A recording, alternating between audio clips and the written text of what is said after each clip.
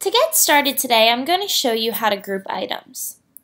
To group items, all you have to do is use your mouse to click and then drag. And as you click and drag, you draw a box. And as long as that box that I just drew goes around both items, it will select both of them. So now that we have both of these items selected, we can go up into this option and click on Group. When I click on Group, you will see that the color changes. Now, I can change this to any color that I want. It doesn't really matter because the color that you see when you print is whatever color filament you have in the machine.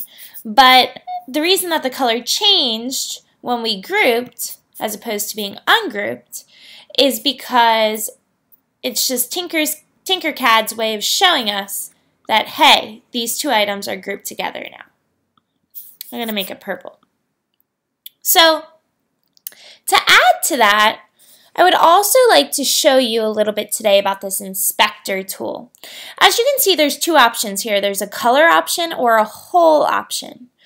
Now, if I wanted to add a door to my house, I would want to have a hole where the door would be. We'll just act like it's a door frame. And you can do this one of two ways. You can either click on holes and select one of the two options they give you, or you could go to geometric shapes.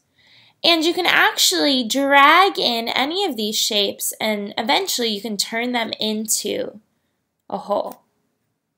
So I'm gonna make a funny shaped door.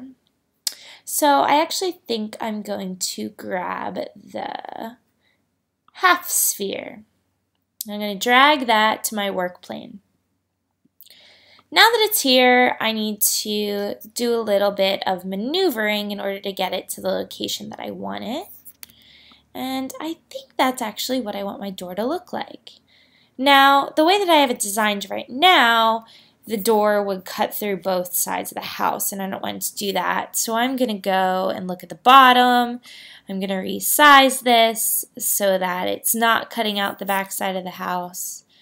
And now, all I have to do is click on this item, and in my inspector window, if I click on hole, now I have a hole in my house. Okay?